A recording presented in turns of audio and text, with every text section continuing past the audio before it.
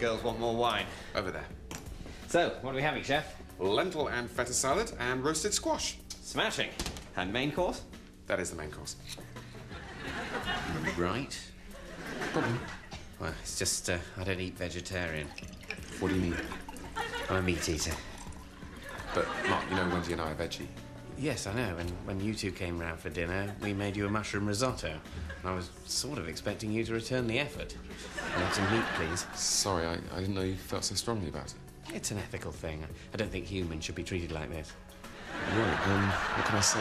We don't really do meat in this house. Oh, come on, you must have some meat somewhere around here. What was that I saw wandering around earlier? The cat? That'll do. I'll have that with some rice. No, that's the cat. Look quite lean and gamey. But it's ours. It's a pet. You mean you keep an animal in captivity for no reason? That's barbaric.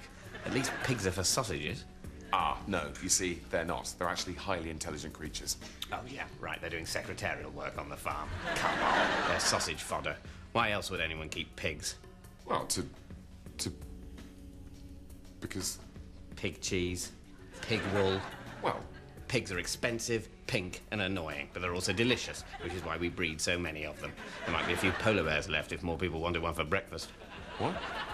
Where are the pigs, Daddy? In the zoo. More mushroom risotto, anyone? Oh, not so caring now. Face it, you want to hound a species to extinction. Me, I just want to eat some meat. Shit. Exactly.